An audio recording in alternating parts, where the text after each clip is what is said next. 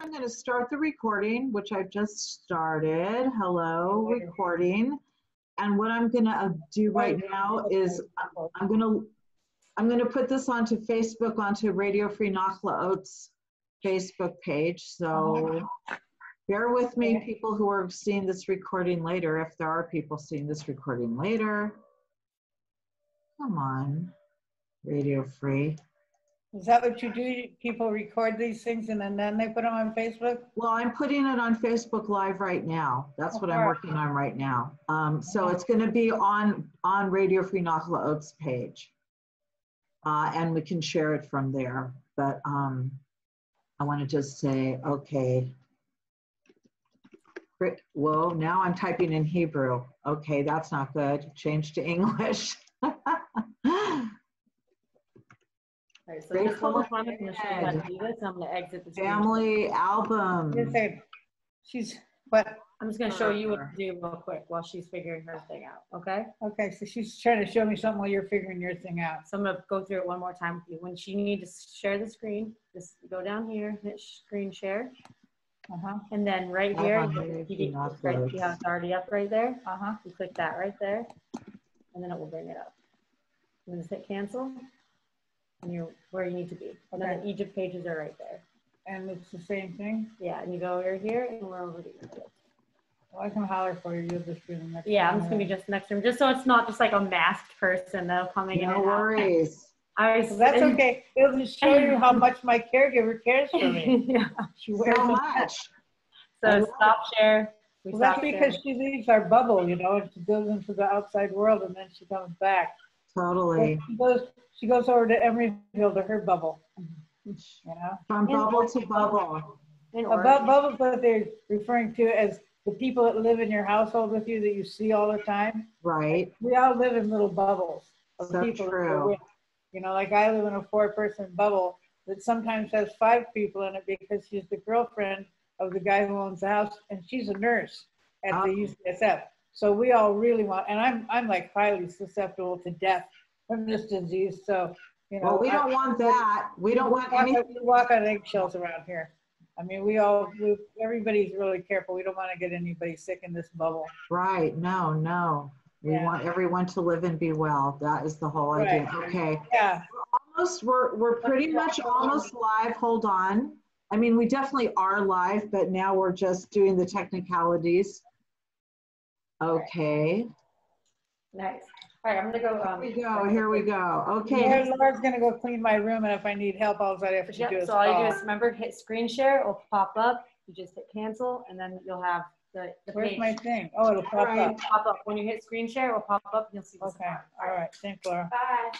Yes, light up, people. It's time. We're here. We're live. It's 4:02, but soon it's going to be 4:20 California time. I am live on Radio Free Nachlaot's 11th annual 9 Days of Jerry with the one, the only, the legendary Jerilyn Brandelius, the author of the Grateful Dead family album, founder of The Wheel, an online community for Grateful Dead and Deadhead loving people, and one of the legendary women of the Grateful Dead. And as we all know from our own personal life experience and from the Dead culture, many people say that the Dead culture is a very male-dominated culture, even a patriarchal culture, maybe a benevolent patriarchy with Jerry as the jolly, benevolent patriarch.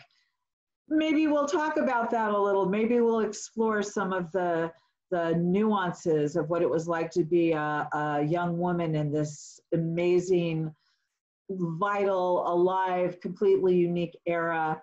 You traveled with the Grateful Dead. You went to Egypt. You took pictures. You were part of the whole scene. And I want to welcome you to our show. And I know that everybody who's watching right now is just about almost as excited as I am, but not quite, because I can't excited to have you here. So thank you so much for giving us a little slice of your time. I know you're heavily in demand and a lot is going on, so we're really grateful that you can be with us. Well, thank you. I mean, I met you at Jerry Day, what, 5 years ago or 6 years ago? I think even 6 years ago or something. 6 years ago. It was after, it was, I felt into a dream around here. I don't even know what year it is anymore, but Yeah.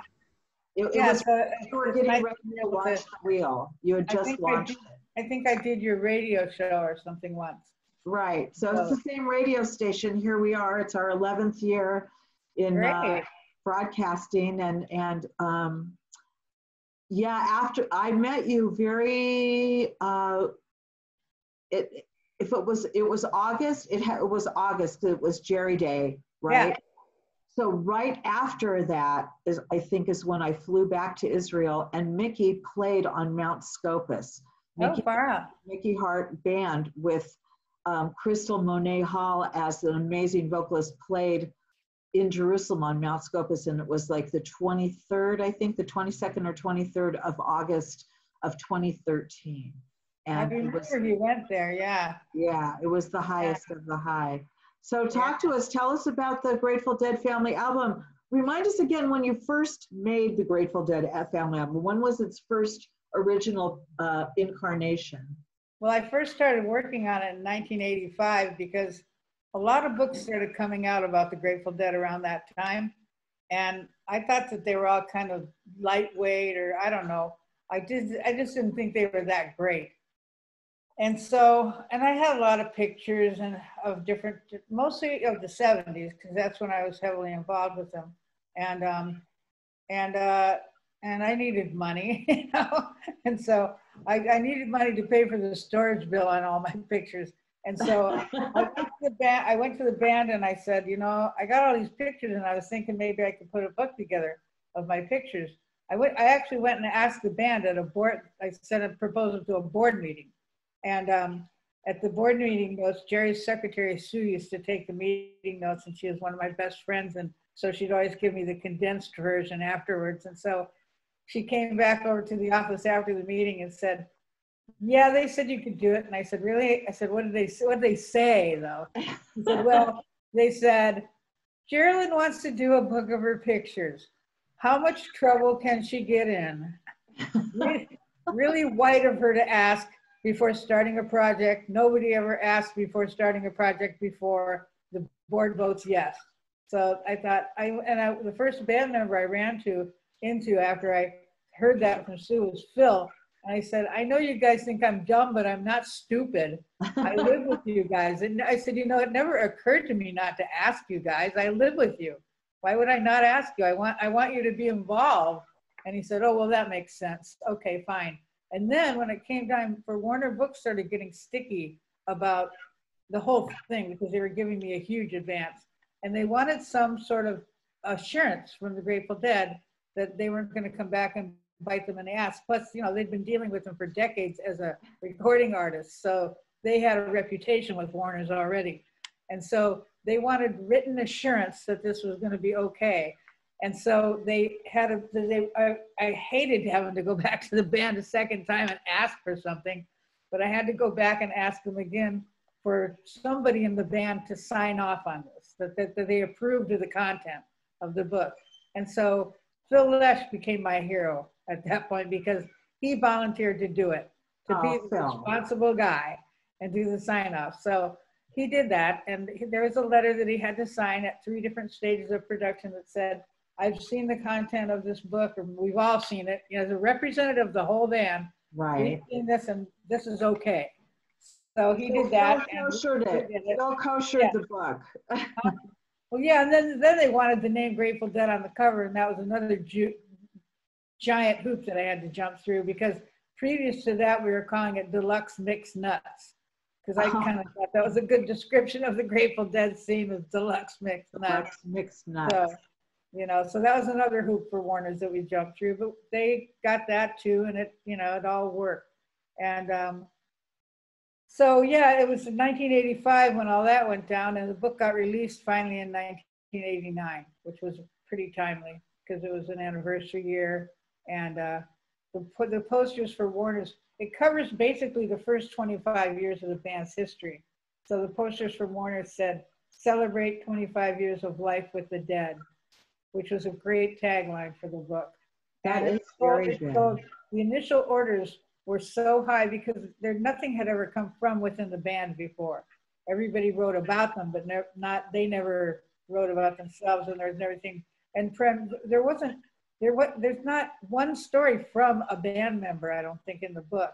There's stories from Healy. There's stuff that the band members said because we heavily referenced. I mean, there's so much written about them that Alan Fisk, who is really the editor and should have been named as a co-author, but he was too chicken to take the blame. He made me take the blame all by myself. And but he's the one that wrote most of the book by going through all of the texts and carefully selecting pieces that were very descriptive of the band. Wow. I couldn't have had a better person than Alan to do that, because he'd been with the band since the very beginning, even before the band, as a good longtime friend of Jerry's. And he went to Cambridge, so he was highly educated and very, very, you know, a wonderful researcher. So, right. So he really knew what he was doing. Yeah, he really knew what he was doing. Yeah, it's good to have somebody who knows what they're doing in charge, right? Yeah, I was grateful that the band didn't need him at that time. At that particular time, because of Jerry's drug habits, the band had blamed Rock and Alan for Jerry's drug problem, which was completely wrong. They had a drug problem because of Jerry, not the other way around. They thought Jerry was contributing they were contributing to Jerry's drug problem, when in fact, Jerry was contributing to Rock and Alan's drug problem. So the band had fired both Rock and Alan at that point in an effort to get Jerry off drugs, which of course we all know didn't work at all. It completely backfired. And then the main thing that happened when that went down was that Jerry got busted because he had to start picking up his own drugs instead of sending somebody to do it. And he couldn't make it all the way home without stopping in the park for a little cocktail on the way. So that's how he ended up getting busted. So that was the result of that brainchild of the band. Let's get rid of Rock and Alan, and then Jerry will for sure clean up. What dynamics though? Like, you know, this is the dynamics, like who could possibly in their right mind take Jerry for a victim of other people's bad influence? Exactly. Like every time the band that was a good idea. I mean, they tried it several times to do an intervention on him too, and that was another nightmare that the poor guy had to endure. You know, it's just, the band was pretty clueless. It was sad. They just didn't know what to do. Right. They, you know, Jerry was the leader of the band because he was the only one that could make decisions, basically. So that was not good. But so anyway, it worked out great for me because Rock was a great fundraiser, and he went out and raised a ton of money before Warner's gave me my huge advance. Rock helped fund the whole project he even got his favorite bartender to put $400 in. And he was the first guy that I paid back when I got the advance. Rock went out and raised, I think, about like $40,000 or $50,000 or something in chunks. And that was $1989, people. $1986, $1985. Yeah, it took 5 years. It took almost 5 years to put that book together. It started in '85. Do you want to share your screen? Yeah, let's do that. A few things from the book. Yeah, I want to show people. Okay. This website was created to. Oops. Okay, let's go. Oh shit! There, I got to click on the wrong thing. There we go. This book was created to fund this book. This website was created for this book. So the book is on the wheel. The wheel, here's the wheel. Here's on top of the screen here, you can see this is a screenshot of a page from the wheel. Right. It's like a regular website page a regular social network type page. And, you know, it's got like groups and profiles and members and all that stuff. And then, but the main thing is it's got the family album book in its entirety. This is the page, this first page shows you the title pages from the first 8 chapters. So anybody that wants to buy my book, you can also buy my book at the wheel. Yes. You can, it's right at the top of the family album book, what do they call these things, tab or whatever. It says buy this book, so you can buy it on the wheel. That's mostly why we created this website. And you can take a look at the book before you buy it, you know, and you click on each one of these and it'll open up the chapter that it goes to, and you go from page to page to page. And this goes up to chapter 8. I think there's 13 chapters in the book altogether. And that's Egypt, which was Egypt was a really big deal for us. Yeah, we want to talk about Egypt. We want to hear a little bit about what it was like to be on the bus and go to so close to the promised land. Yeah, so here, country, Egypt, you know. Yeah, this is the first page of the Egypt chapter, and here's the story. It says, once upon a time, there was a rock and roll band. Can you read this on your screen? Yeah, it's a little small, but I can read it out loud. It's pretty quick. This is my story. Okay. Once upon a time, there was a rock and roll band who wanted to play at the Great Pyramid of Egypt. The boys asked their Uncle Bill and even came to his house late one night with placards and a chant. He was intrigued, but like any good uncle, he advised caution. Of course, the boys and girls, being artists, threw caution to the wind, damned the torpedoes, and proceeded on their own. A logistical exercise was mounted to bring sound, lights, and staging over land and sea from Egypt and band equipment from California. Meanwhile, Deadheads from all over America and Europe made their group travel arrangements. They made up about half of the audience, the other half being Cairo citizens and Bedouin who wandered in from the desert. Proceeds from the sale of tickets were donated to the Department of Antiquities and Madame Sadat's Faith and Hope Charity for handicapped children. The occasion was auspicious, the Camp David peace talks were in progress, and the third night witnessed a total eclipse of the moon, though these things were unknown at the time of the concert dates were set. But such chance is to be expected, it was said. Being in Egypt as special guest was the most wonderful experience I could imagine at that time. The world was in turmoil. The men at the respective helms basically interested in peace.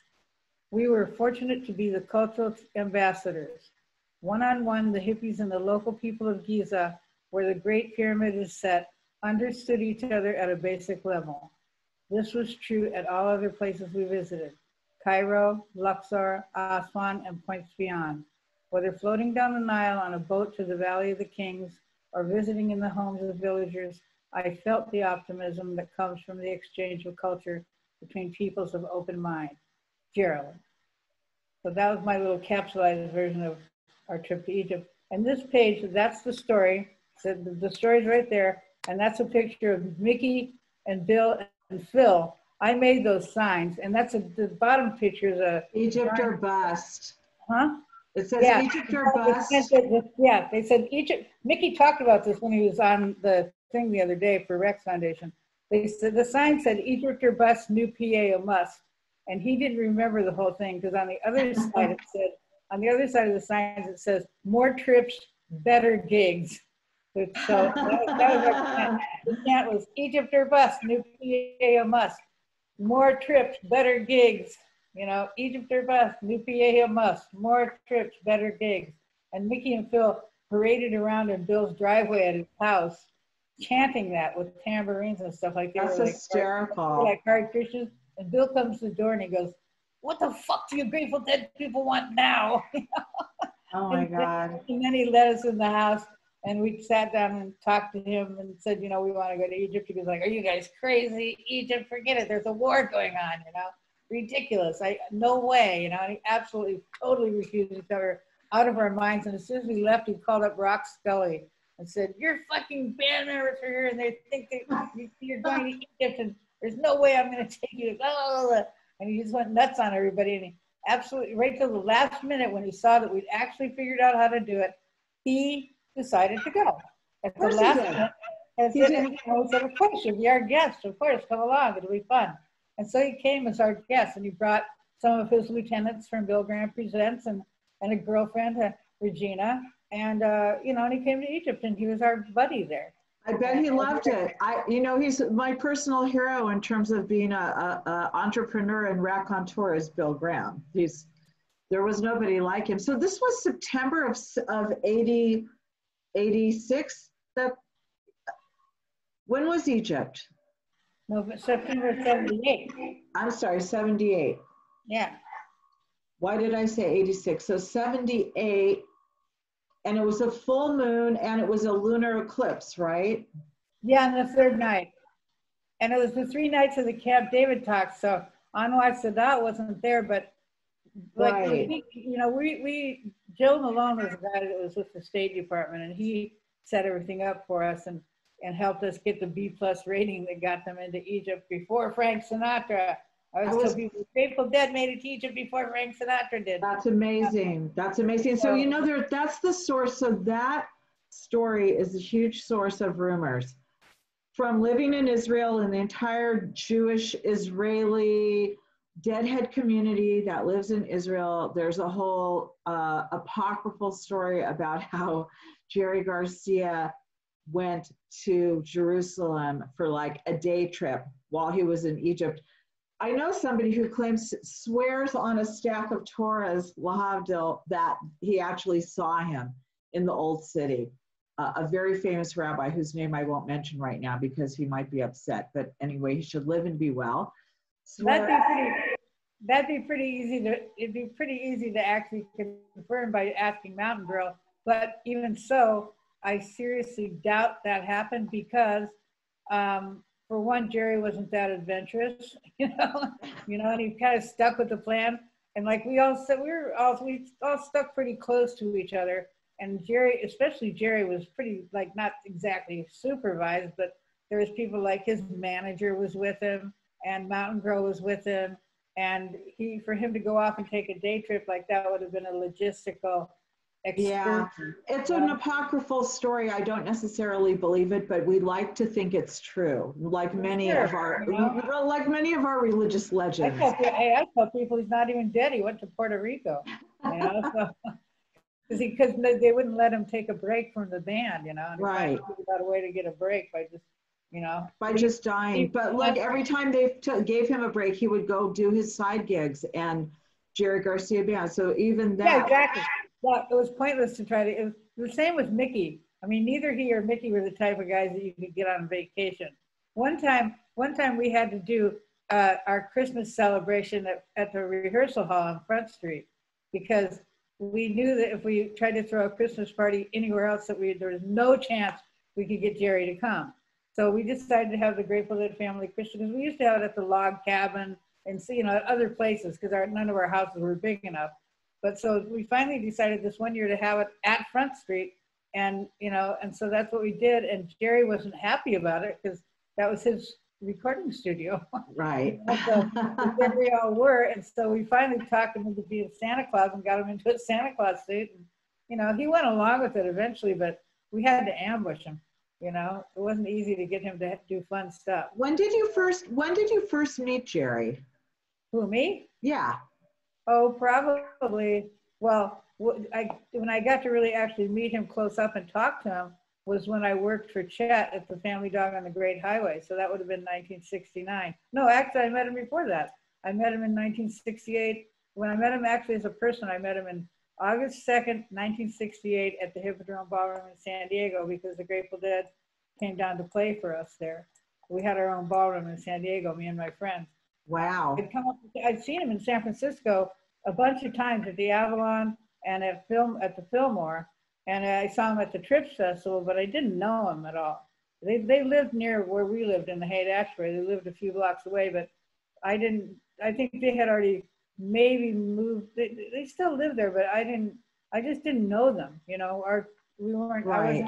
I wasn't in the music business then. I was just a fan, so right. I was just seeing from the audience. But I met him when they came down to play for us in August of 1968, and the band stayed out at a hotel that a friend of mine's family owned, and so I got to know all of them pretty well on that weekend. And Rock Scully invited me. I told him I was going to be going back to San Francisco as soon as our run was done with that ballroom, because I had come up here in 1965 and 66 and went back to San Diego for Christmas of 66, 67, and Christmas and New Year's.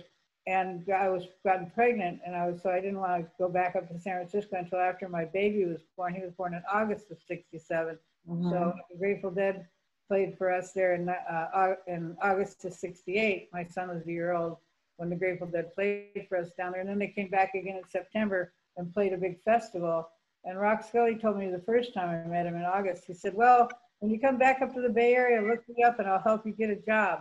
Because he knew I knew how to run a ballroom and do shows and stuff. So when I came back to San Francisco in 1968, in like early 1969, I think, when we came back. I went to see Rock, and he hooked me up with Chet Helms. It was like, I don't know, I don't even think we were in town for more than a few days when he hooked us up with Chet Helms. And both my husband and I got a job working with Chet out at Grateful Dead. A Family Dog on the Great Highway. And the Grateful Dead played for us a whole lot out there. I got to know all the roadies really, really well, and the band members really well, because they played for us probably more than any other band they played for us. Right. So that's a really... All the trouble with Lenny Hart started because Lenny Hart decided that the Family Dog would be a good place for the Grateful Dead to call home. And he came and made a proposal to Chet and to me, because I was in the room too, to have the Grateful Dead partner up with Chet and partner up with the Family Dog. And the Grateful Dead would use the Great Highway location for their main rehearsal hall, and they'd be the house band and all this other kind of stuff. And after that meeting, Chet tried calling Rock at the office and was told that he was on the road. And so he tracked him down the road. It was John McIntyre and John McIntyre and Rock at that time. It might have been Danny still, but at any rate, he told them about this meeting he just had with Lenny Hart, and they went, oh, really? They hadn't heard anything about it. Nobody in the band had been consulted at all. So that sort of was the beginning of the end of Lenny Hart, because of that proposal he made to the Family Dog, which I think Dennis wrote about it in his book. I'm not entirely sure, but I know that's what happened because I was there. So, it wasn't a big surprise to me when the guy got sent packing, but it broke Mickey's heart. I didn't really know Mickey that well because I thought he was very strange. So I knew Jerry really well, and I knew Bobby really well, and I knew all the roadies really well, but I didn't know Mickey. I didn't get to know Mickey until 1971. After the Family Dog had closed, I went to work for Warner Brothers Records. And I had a project with Warner Brothers that involved Mickey Hart because he had been signed by the company. Him, Bobby, and Jerry were all signed by Warner's in 1971 to do solo albums because Warner's was trying to keep the Grateful Dead under contract by signing the solo members and giving them lots of money. Who was behind the brains behind that whole thing at Warner? Joe Smith. Okay. A guy named Joe Smith. So he thought by giving solo deals to everyone, he would keep them all in the Warner stable, so to speak. What?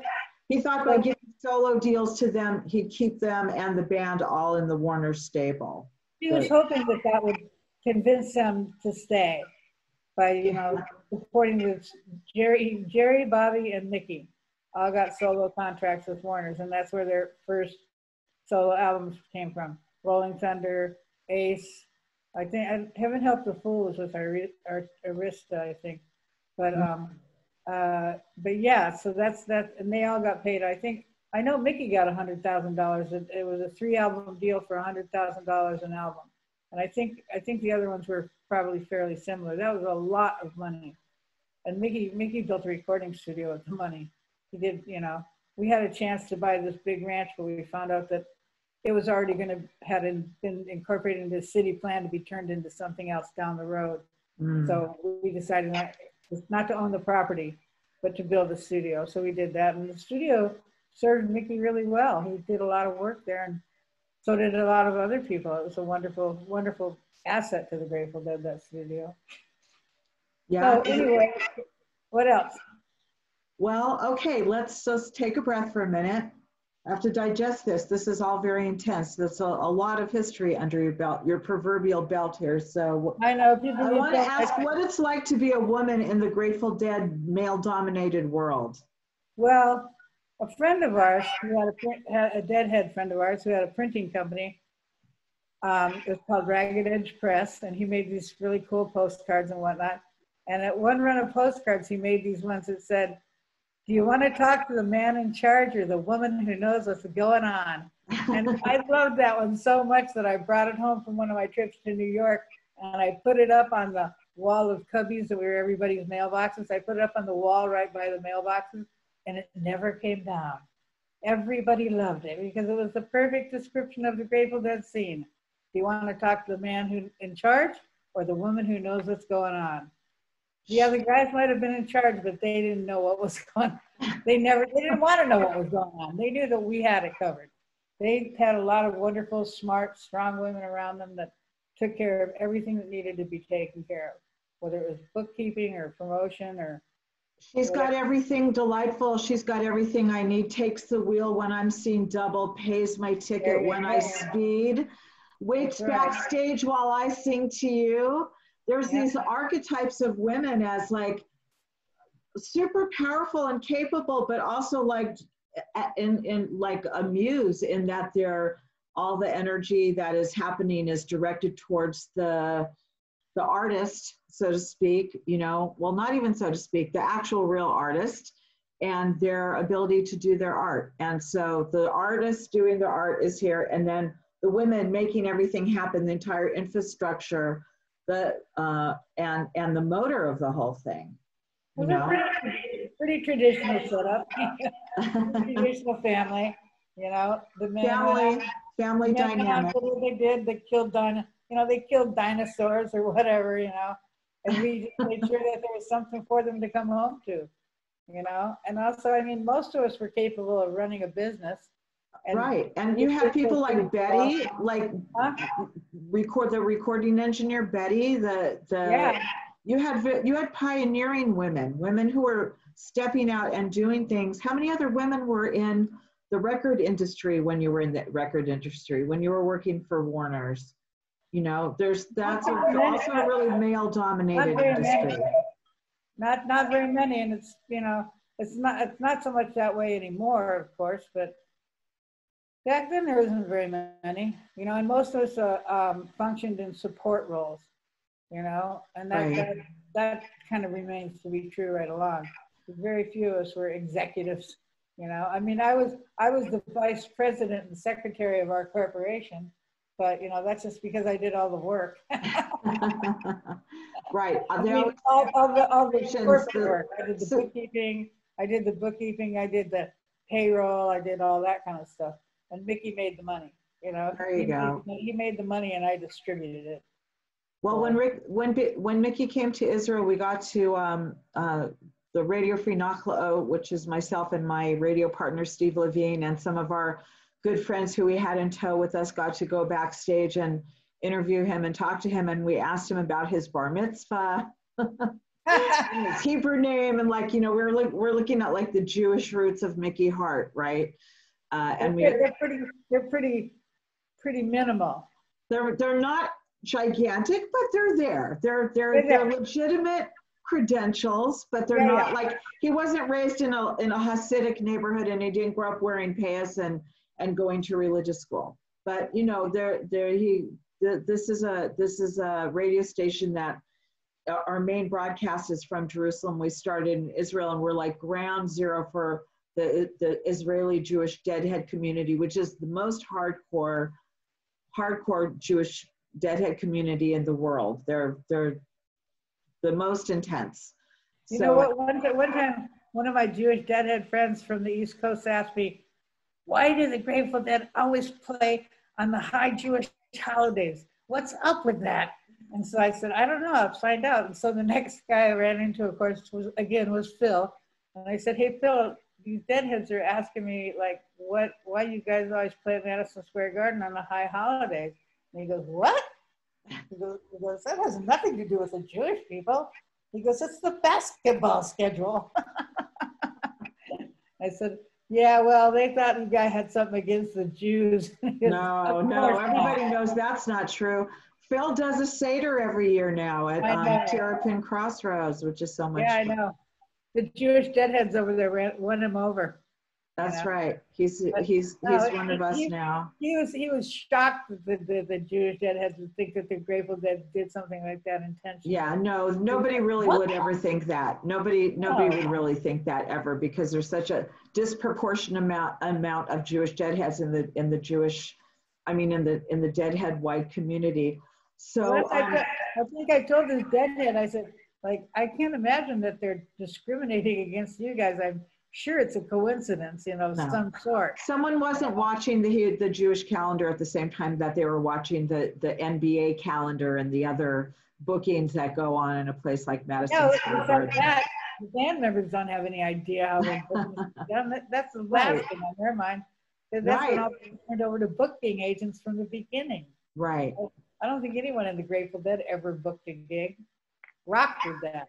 Oh yeah, I'm sure. From the beginning, there was Rock and Danny, you know. So here's a delicate question. So we were talking before, and since it's well, we missed 4:20. It's 4:34 now. But since we were talking before a little bit about Jerry Garcia's, you know, I mean, what we're talking about with Jerry is beyond the, you know, I have a personal objection to white powdery manufactured substances. I feel like they're very negative, whereas I feel the things that come from nature, like, you know, flowers and such, have a more positive and useful functionality. But I was very, very mad when Jerry died. Like, I was really angry at him for dying in that specific way, and for being like a junkie and having, of course, just like Elvis,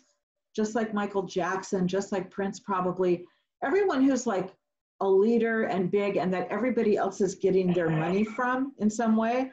Like, the train is rolling and it's not going to keep rolling without this person. So there's a certain amount of enabling and turning a blind eye and to see what's going on, because your paycheck is attached to that guy, you know? Yeah.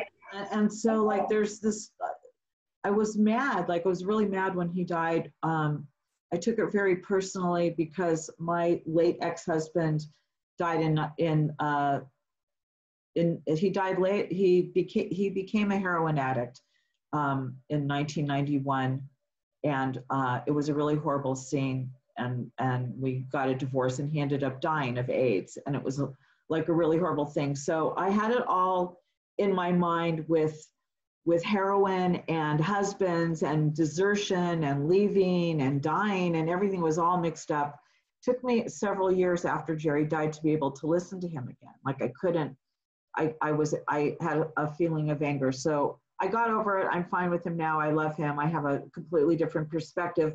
I still hate heroin, but I guess my question is, at what point, since you were there from the very beginning, it sounds like Jerry, you know, Jerry always was Jerry. He was always charismatic. He also always had this natural leadership ability, even though he would always say, oh, this band has no leaders, there's no leader of the band, but he was the leader of the band. So, but when did it go from everyone just loving him and being friends and it being sort of like a scene to, you can't touch this guy, you can't really talk to him, can't really sit him down and say, fuck, this is fucking horrible, you know, you got to stop. Like, when did that transition happen where he couldn't really be approached because he was too big, I guess you could say? I don't know. Well, at that point, I wasn't working for the band anymore. And I didn't hang around with him that much. It was disappointing for everybody. Right. Nobody liked witnessing that. It broke everybody's heart, because heroin's a very isolating drug.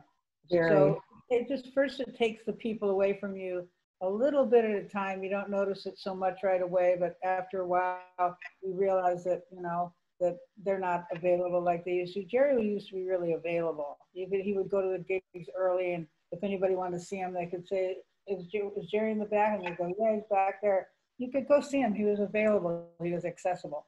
He became not accessible, even for people like me that were close friends with him and were invited to his house. Sometimes I would have to, you know, I'd go there and knock on the door and he wouldn't answer. And I have to go back down the hill to the payphone to call his secretary at the office to ask her if he was home. And she'd say, yeah, let me call him. Let me call him and tell him you're at the door, you know? And so she would call him and tell Jerilyn, that's Jerilyn that's knocking, you know?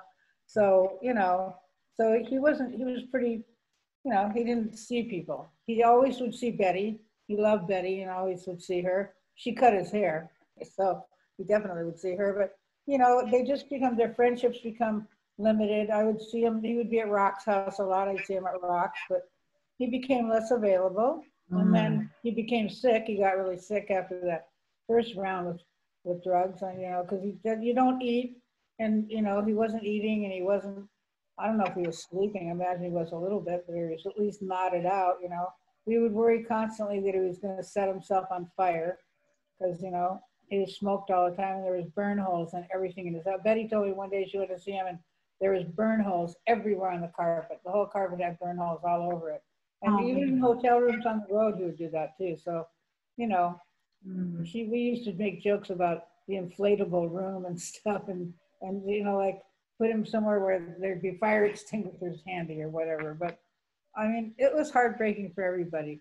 But when he died, that was actually kind of a surprise because he was somewhat healthy. I saw him 2 days before. I saw him 2 days before he came by the office to have a meeting with Sue. And I was taking care of Sonny Barger's dog. And I had him locked up in the garbage area down below the office stairs. And Jerry pulled in the parking lot and said, "Where'd you get the dog?" You know, and I told him it was Sonny's. And he said, "Oh, how's Ralph doing?" And blah, blah. And then I told him that I was his wife, Sonny's wife, was going to come pick up the dog in a little while. And could she come see him? And he said, sure. And so I sent Sharon over to see Jerry, and they had a nice visit across the street. And then she came and got the dog and left. And then that was like, and it was 2 days later in the very early morning, not 2 days, it was not the next day, but the day after, early in the morning, I got a call from a guy that was supposed to be helping me with a job, crying, another close friend of Jerry's, and said, "Jerry's dead." And I said, "How do you know that? That's ridiculous. Let me call Sue." And I called his secretary, and she said, "You know, I just got a call from McNally. Let me call you back." Oh my God. It was like 7 in the morning or something. So, and I was like, "What?" And I said, "What?" Because I mean, we had both just seen him, and he seemed fine, you know, but his heart was damaged. All the crap that he had done did its work. You know, his heart was really damaged. And also, I heard all these rumors going around too that some deadhead had scored him a bunch of dope and that they brought it to him out at the rehab center. And, you know, like, which is even worse news, you know, if that was true. I don't think so. I think the autopsy doesn't show stuff like that. It just shows congestive heart failure, which, you know, he wasn't a super healthy guy. He wasn't like a runner or anything. No, he wasn't a runner. It wasn't a huge surprise that his heart wasn't strong. He didn't really do a whole lot, you know. I mean, scuba diving, he loved that. And if he could have scuba dived every day, he probably would have been healthier, you know. Because you always think of though guitar and vocals as like a cardio exercise in some way. Not so. It ends up that it's not actually the same thing as running or actual cardio, then, huh? Yeah, and breaking a sweat on a hot stage is not the same as running. You know, it's a different kind of sweating. I guess so. Well, I guess I'm in trouble. So we'll see about that. God forbid. But what are you in trouble for? I'm kidding. I'm kidding because I don't run. Oh yeah, I can't. I can't. I can barely walk at this point in my life. I have a lot of trouble walking, but I had polio when I was a kid. So nothing about my disability surprises me. And then I had a stroke 2 years ago. So that sort of, this is as far as I can make my left arm. It'll go up a little higher, but that's about it because it's paralyzed. Wow. My left leg's paralyzed pretty much too. I drag it around. Well, Refuah Shalema, we wish you the speediest and the bestest recovery, and it looks like you have some good help there. Your friend comes and helps you out, and you're being well taken care of. And she's an adorable girl. She just got a scholarship to study at the Academy of Art for 4 years on a full ride. Wow! A very talented designer, clothing. Mazel tov. Yeah, she's adorable. She's a wonderful Deadhead girl that I adore, and very spiritual and sweet and loving and smart and really good girl. Yeah, that's I'm blessed. amazing. So blessed. So I want to tell people that they can go to this website called the gdwheel.com. Right, which is where you can find information about the family album book. And so the Grateful Dead family album has been re-released as a digital album. Is that right? Yeah, well, I put it online as an independent website for a couple of years called the Grateful Dead Family Album.com. And then as technology, the thing is, my book was out of print for 25 years. There's lots of Deadheads that never saw it because it was out of print from 1995 until 2019. It was out of print because the publishing companies got merged, and the company that bought my book rights from Warner's, somehow somebody lost my color separations. Oh, no. Nobody could print my book. And the company that they sold my book to decided they didn't want another rock and roll book, and so they gave me the rights back. So I had this wonderful gift in that I owned the rights to this best-selling book. I sold over 250,000 copies of that book. I sold so many book copies in pre-order that I recouped $250,000 advance on the first printing of the book. Because, you know, and I met everybody's That's publishing history, young lady. Yeah, no, I met everybody's family members in 1989-90 because they all bought it for Christmas. Thank you, people. Thank you. And so I got to meet everybody's family, and that was very cool. And they sold a lot of books, but now with COVID, I can't sell any books. And for 20 years, I sort of had books to sell because I kept buying what Warner's found in their warehouses. As Warner Books cleaned out their warehouses, I was allowed to buy the books at this heavy discount. Oh, wow. The last batch that they found, it was in paperback only from 1991. It got printed in paperback, and so it was only paperback after that. So the hardcovers were only the first. There were 2 printings in hardcover. So that was about 100,000 books. And then everything since then has been paperback. So anyway, the last warehouse they cleared out was 1,700 copies, and I got to buy them for $1 a piece, including shipping. That's incredible. It was a huge gift. And so, but then I finally ran out of books, and I got to the point where I had no books. And so I wanted to put it online because the online thing seemed to be happening and technology was getting better. And finally, in 2000 something, whatever, the scanning technology got good enough that I could tear apart a book, scan the pages, and put them online. Right. It wasn't good enough to reprint the book from then, but so that's what I did. And I had GratefulDeadFamilyAlbum.com for a couple of years, which is an interactive version of the book, which now lives on the wheel. I still have that, but it lives on the wheel now because we decided to use that book. So it got some we got some traction, not a lot, but we decided to marry it to a social network. Okay. So it would be a special social network just for Deadheads that would use the family album as the middle, as the hub. Right. And I decided to call it the wheel because I figured the Deadheads could relate to that. And so the idea was that the family album is in the middle as the hub, and then spokes are attached to it, which are things that represent the Grateful Dead scene. Vendors, nonprofits, Radio Nachlaot, you know, right. The different theaters are spokes. Everything that connects to us, that's a spoke on our wheel. And the wheel is what makes Deadhead life go around. Right. That was the idea behind the wheel. And I had a stroke 2 years ago, so it's not like I've been doing a whole lot on it for the last couple of years. It was like, it all happened at the same time. I got the book reprinted, I got the network launched, and I had a stroke. So slowly but slowly, I got 5,000 books printed.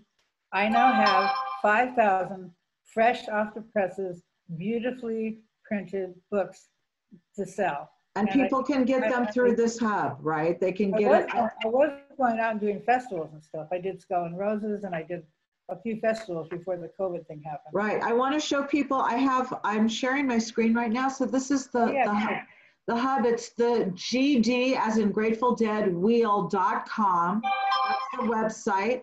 And this is sort of the front of the website. We have a little pig pen face there. And you register, sign up, but up here it says family album book, right? So you can buy hardcover, right? Where it says buy hardcover, it'll take you here, and it's just so easy. You can choose this one or the one that's signed by Jerilyn. Yeah, that's personalized by me. I keep a little stash here at the house. So when Dante, my partner Dante, runs that part of it, and when he gets an order, he emails it to me, and then I sign the book, and I get my caregiver to trot it up to the mailbox. And right. So that's, whatever you want me to put on it. If you order the more expensive version, I'll personalize it for it and however you want. Right. And like Jerilyn said before, you can go to all of the different chapters, check out what's in the chapter. Like you click on the chapter and a little preview comes up, tells you what's in it. It's interactive. You can comment on the pages too. It's a great site. It really has so much information. And you can sign up and be a spoke. I think Radio Free Nachlaot might be somewhere. Yeah, that's right. Yes, we are. We're a spoke on the wheel. I remember signing up. Yeah, you are on the wheel already, right? Yeah, we're on the wheel. Like I said, I had a stroke a couple of years ago. I haven't been paying a lot of attention. I was doing pretty good there for a while, but the thing about it is, once it's created, it's like if you build it, they will come. That's right. So now it's the wheel. Just has to go. People used to make jokes about how long it took the Grateful Dead to do things. Like it'd take us years and years to put on an album, or it'd take just the people in general. Like I made a shirt one time for Paul Kantner from the Jefferson Airplane, and I worked on it for years. And because I decided to embroider it, and I'm slow with that. And his girlfriend said to me, "Only a person in the grave." And then I lost it. I moved or something. Mickey and I broke up. I moved, blah, blah. And so I went back to about 20 years later. I go and I show it to Cynthia. And I go, "Here's the shirt I was working on for Paul." She goes, "Only somebody in the Grateful Dead could work on something for 20 years. Like, well, hey, so what? It's like, why not? Why not? Why not? We got staying power. I'll say that about the Grateful Dead scene. You have to be a special kind of person to join our movie. It's so true. Steve and I have been doing Radio Free Nachlaot for 11 years now, and it's just the two of us throwing the internet stream back and forth between each other for 11 years. Between, every day, 6 days a week, except for Shabbat, we're playing music for an international audience, and only people who are deadheads are crazy enough to do that. So remember what Jerry said about licorice? What? People that like licorice really like it, and people that don't. Like, we're like that. It's a taste for some that you have to acquire, and others are just born to it. Some people, the first time they hear the Grateful Dead, that's it for them. I mean, I hear that from more deadheads than not. Most of them, it was one of those things where they like, and me, even including me, not me so much, just in the sense that the Grateful Dead were never my favorite band. The Sons of Champlin and the Quicksilver. The Quicksilver first, and then the Sons of Champlin. I came to the Grateful Dead because those two bands stopped playing. And once I got into the Grateful Dead, I really liked their music. And the thing is, they're funny, intelligent people. It was the people more than the music that brought me close to the Grateful Dead, because they were very interesting people. And most of them are been my friends for the last 50 years. My closest friends are the people in the Grateful Dead scene, because I spent a lot of time with them in the 70s, and it just sort of stuck, Right. And who do you hang out with now? Do you see Mountain Girl Carolyn at all? Well, she lives in Oregon, so I don't see her very much, but I call her once in a while. I see Betty whenever I can, and Betty's the person that if I can't speak for myself, Betty's going to speak for me. My kids kind of flipped out about that, but I told them, you know what? I need an adult that will answer the phone, And they're both adults, but they don't like answering their phone very much. So, but Betty, I trust her with my life, literally.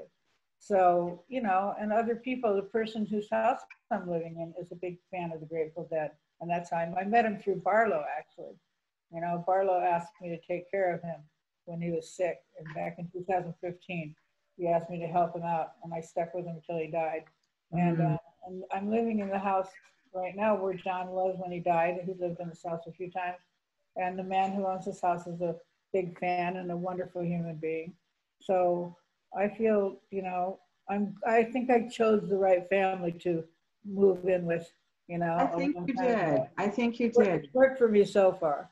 And that's I think what made my book work, was because I went around to all those people that I love so much, and I asked them each to give me their favorite picture or a picture they liked, so that everybody would be happy about it. Less complaining that way. And then I got stories. Rosie gave me stories. Rosie was a wonderful, wonderful She's person. great. She's great. And Herbie Green and other people that, because of their love for the Grateful Dead, they let me access all their archives and stuff like that. And people in the family that gave me their family pictures, the baby pictures and stuff. People want to know where I got their baby pictures from. I'm like, their mothers. Just go straight to the source. That's Except right. in a couple cases, I had to go to other extremes, but those are stories to be told another day. But yeah. We're just so grateful that you could give us some of your time. I know that you got a lot of stuff going on. We're so special that we got to hear all these stories from you. Oh, sure. Well, I've been watching. I watched Mickey's interview, and I watched Rosie's thing that she did with Jay for a couple hours. And just before I had the stroke, I was working on a slideshow presentation with the intention of going on the road with it and doing colleges. So I've done a college Zoom class already recently, where I talk about the book and stuff. But there's not that many colleges that teaches classes on the Grateful Dead. But a lot of them would take a person like me to come and talk as just, because of the cultural significance.